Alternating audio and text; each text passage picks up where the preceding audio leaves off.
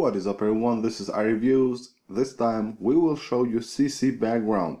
This is a Cydia tweak for your iOS 8 device. What it does is that it will allow you to change the background of your control center. Now you can do that by going to your settings. Here you have CCBackground, you have an enable button, then here you have select image. If you go here, you can select which image you want to use as the background of your control center. You select one of them and then go back and hit done right here. It will respring your device and now you will have a way more different control center. And if you go back here, you have some other options. You have landscape mode. If you go here, you have image on the screen, and you can also disable the image in the landscape mode by selecting right here no image in landscape mode.